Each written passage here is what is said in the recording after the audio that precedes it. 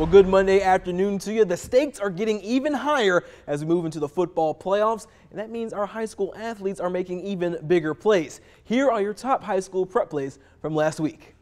Playoff football, Houston County's Max Rigby finds Isaiah Harris, and he does the rest. Uses every ounce of the afterburners to go 95 yards for a Houston County touchdown. They advance to the second round. 8-man football, Windsor's Blaze Dennis punts right into his own lineman, but then he's going to make something out of nothing. Dodges one tackle, dodges another, and turns this one into a big-time first down. He won't stop till he's deep in DC territory. That's just how they drew it up.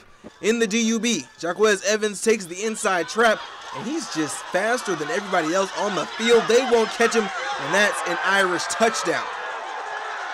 The Perry D forcing turnovers. Will Hurst finds the pigskin and, yeah, that way. Big man with the scoop and the score.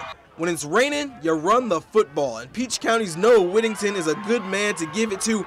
Tiptoes down the sideline, 35 yards for a score. Jones County collects a short kickoff. You gotta recognize your playmakers. Malik Wooten takes the toss back and follows his blockers. He's weaving through traffic like rush hour on I-85.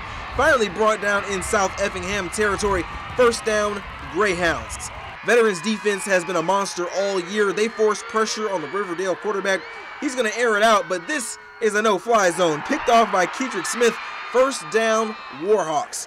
We end with some basketball, but defense still looming large. Keyshawn Hauser picks off the pass, and you know what time it is, jam season. And one more time for good measure.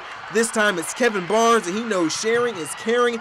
Drops one off to Rashawn Tomlin. Look out below. Those are your top plays of the week.